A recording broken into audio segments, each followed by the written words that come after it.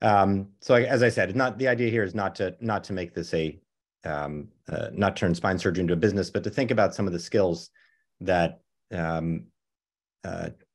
leaders will develop that are going to be important for surgeons moving forward, and to turn a little bit of a different lens to how we think about managing complications in spine tumor surgery. I have one disclosure, and that's I'm a co-founder and board member of Nomad Health. It's not relevant to the discussion today. Our learning objectives for the next 15 minutes or so is to appreciate how a detailed surgical plan is critical to avoiding complications, to describe how an interdisciplinary approach can minimize additional risks found in spine surgery, and to summarize how relying on patterns and processes can effectively minimize unintended errors and complications. So a couple of principles just to keep in mind as we walk through our talk today. One, that anticipation is a critical skill to develop in avoiding complications before they ever happen. Two, that approaching with a team-based approach is becoming increasingly important given the variety of technology and other kinds of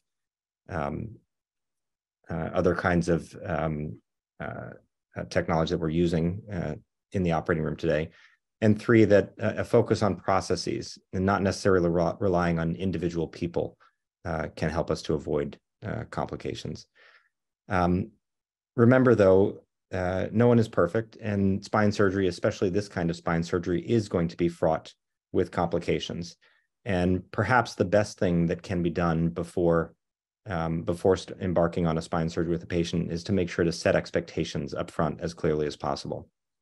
The definition of patient satisfaction is the delta between expectation and delivery. If expectations are very high and delivery is high, but not as high as expectations, the patient will remain unsatisfied. But if we as surgeons, as those who have seen this movie before, so to speak, can mitigate what those expectations are, make realistic expectations for the patient, and then deliver beyond those, we will find more satisfied patients in the long run and avoid those difficult conversations. So setting expectations is a critical part of managing potential complications, because we'll engage our patients better if they feel as though they've gone in with their eyes open. So as I mentioned, I think spine tumor surgery is a setup for complications. It has to do with a host of factors, some having to do with the patients themselves, other having to do with the complexity of what we're doing to them. But just to call a few out, many of these patients are going to be elderly. They often have a compromised immune system and a compromised immune status. Some will be cachectic, have poor nutritional status. We're talking about fields that we're operating on that may have been radiated or going to be radiated shortly, leading to wound healing problems. Coagulopathy is a common issue. We're unlikely to obtain fusion in almost any of these surgeries due to poor bone quality and high risk of hardware failure. There's a complex interdisciplinary team that we have to manage. There's a high variability in how these patients present to the operating rooms, to the hospital before we plan surgery. There's variation in the teams that we work with. Many times we're talking about doing cases like this off hours, and the teams may not be as comfortable with the types of surgeries we're doing or the technology that we need in order to get the case done. And as I mentioned already a couple of times, we have an increasingly complex environment to manage, and that's both the technology we're using, but also the number of people and the number of subspecialized people who exist in the operating room. So you put all this together, and this is a setup for complications. And to turn a little bit of a different lens to this, I'd just like to introduce you to this Perrow diagram here. This was published in the late 90s. It helps us to describe and understand normal accident theory and the kinds of environments where failures or complications in our language typically occur. This, on one axis here, describes how tightly coupled a process is. That is, how interdependent each step is on the next one. And on the other axis, the complexity the interactions of those processes. And so you can see a whole bunch of different categories, businesses, environments that are listed on this 2x2 matrix. And in the upper right corner, you see some of the most complex, challenging areas to manage, like a nuclear power plant, and where you have highly complex processes and very tight coupling of the processes. And those are the environments where you anticipate that failure is more likely to occur. And while what we do isn't quite to that level, it is in that upper right quadrant. Inpatient hospital care, hospital systems in general are thought to be tightly coupled and highly complex. And I would put spine surgery in that category as well. And so how do we think about managing a circumstance where we know that failure is going to occur? We know that we're going to have issues and complications. There's a variety of techniques that we can use in order to mitigate those challenges. And one of them is to create modularity and to try to create as much simplicity to each part of the task that we can. So I'm just going to go through. I want to be mindful of time. I think there's a lab to follow here, so I'm going to go a little quickly, and we can come back to anything that anyone has any questions on. In the anticipation category, remember, these are immunocompromised patients with a high risk of infection, and there can be a greater degree of complexity in managing those postoperative complications, depending on the types of surgery selected and types of hardware that's placed.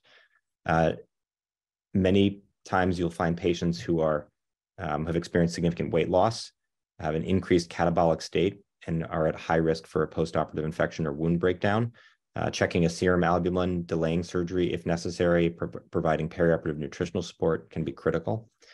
Anticipating that we're going to use steroids to decrease vasogenic edema. It can cause additional potential complications and morbidity associated with the use of that medication, and managing some of the potential side effects of steroid use. Anticipating coagulopathy, remembering that we need to make sure that we have adequate platelets for the kinds of operations that we're doing. Thrombocytopenia is a common issue. While the numbers I've listed here are fairly arbitrary, they're also reasonably well accepted. 100 platelets of 100 for surgery itself, and maintaining several days of 75,000 subsequently. There are high risks of thromboembolic events in patients who have been immobile for an extended period of time, which these patients certainly can be. And there are some circumstances where DVT prophylaxis should be considered, or even potentially a preoperative filter as appropriate. I know that many institutions will do an ultrasound screen for DVT prior to surgery as a result. And I think along these lines, it's important for us to remember that we generally hold internal biases as surgeons, where we overestimate the risk of hemorrhage and underestimate the risk of thromboembolic events because of how they present and how we deal with them. Hypervascular tumors need to be thought of and managed as well. There are both primary and metastatic tumors that are more typically hypervascular. In the metastatic category, renal cell, hepatocellular carcinoma, thyroid cancer, pheochromocytoma, and melanoma are the most common, and preoperative embolization can be appropriate in those circumstances. On the flip side, vascular watershed zones can compromise blood flow to the spinal cord, causing the equivalent of a spinal cord stroke if blood pressure is not managed closely. And then wound management is always an issue in these patients. Avoiding radiated fields if possible, coordinating with our radiation oncology colleagues to manage how the radiation will be delivered, considering consulting plastic surgery ahead of time for closure of complex wounds and to mitigate the risk of wound breakdown. On the team-based approach side of the equation, often a preoperative indications conference is incredibly helpful. There's more and more data that's available in the organizational behavior literature that supports that multidisciplinary teams, when collaborating, lead to better plan formation and more resilient execution. There's an exercise that's been done where participants are simulated to have been in a stranded plane survival situation, and uniformly they do better than even the best individual performers when collaborating in groups. And so in our multidisciplinary indications conference, we have a variety of experts who join us and help us to develop comprehensive plans for the treatment of patients. We've also, as many hospitals have, taken a journey with HRO principles, high reliability organization principles, in order to help to manage some of the other elements. And one of the big pieces here is to try to flatten the hierarchy, the traditional hierarchy that exists in medicine that prevents individuals who are perceived to be at a lower place in the hierarchy from speaking up in times of challenge. So the surgeon needs to have a diverse skill set, both in the moment and as the overall manager of the team.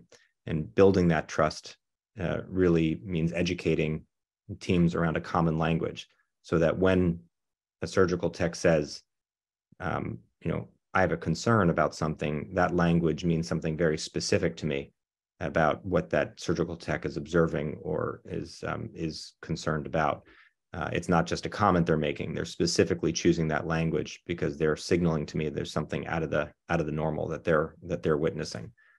And in this team-based approach and using these HRO principles, it's important for us to remember that a strong manager, a strong CEO of the operating room, is working to get more out of the team around them than any of those individuals can get out of themselves. And so is using a variety of tools to help encourage each of those team members to be as high performing as possible in that moment. There are specific behaviors that we encourage our teams. I've listed the CHAMP behaviors from Yale New Haven Hospital here.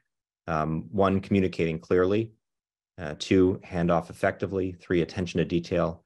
Mentoring each other with 200% accountability and practicing a questioning attitude. It may not even really matter which specific ones you pick, but making sure that they're common to the organization and that everybody knows that these are important, and recognizing and rewarding individual team members who exemplify these behaviors becomes really important. And then lastly, in the sort of ATP framework that I listed at the beginning, relying on processes, not people. So here I've listed our sign-in, time-out, and sign-out procedure. The WHO has a nice one. Many organizations have adopted this, but this is a scripted tool that is used that provides structured interaction and communication. And so trying to get away from the idea of just doing timeouts because it's a regulatory requirement, but using that moment as a communication tool to force an interaction between the different team members that provides an additional safety check. Things, and in particular, where I've found this valuable is having a moment, and certainly not going to be the only one, but having a specific moment where the surgeon and anesthesiologist discuss specific issues around blood pressure management and neuromonitoring indications. But this, I wrote this one for Yale New Haven Hospital, and I can't remember everything on this list. So having this written out and this tool to use, I have found very, very valuable. There are some things that we consider never events: wrong-sided surgery, wrong site surgery, performing the wrong procedure or procedure on the wrong patient, an unintended retention of a foreign object in a patient, and a death in an ASA Class 1 patient, not something we often interact with. But there are many circumstances, I think, where there's a risk of these things happening. I'm showing in the upper right-hand corner here a risk of localization of the wrong location and other kinds of challenges that we face in managing spine care. So trying to stay on time, just to conclude, normal accident theory suggests that highly complex and tightly coupled systems, such as we see in spine surgery, will have accidents. And our job is to predict them, help our patients understand that that's a risk, and then to mitigate the effects of those complications as much as possible. And high reliability organizations appear to have demonstrated a far lower rate of accidents using a combination of systems-based thinking, relying on processes, an obsession with failure, a commitment to resilience, and outstanding communication with deference to expertise. This is a journey and something that many organizations are undertaking, but the principles of which really can help us avoid getting into trouble in the first place. And then lastly, I encourage all of the surgeons here to think about not just developing their individual skills or expertise in the operating room and their technical abilities and judgment, but also working to anticipate how to manage a complex team with increasingly highly specialized individuals, from the navigation tech to the anesthesia team to the nursing teams, and thinking about how we encourage those around us to perform at their highest level possible, and thereby help our patients do better in the long run. So I'll stop there. I know that there's a lab scheduled to begin shortly, and I'm happy to take any questions before we take off. Thank you, Max. Great talk. All right. If there's no Michael, you have any questions?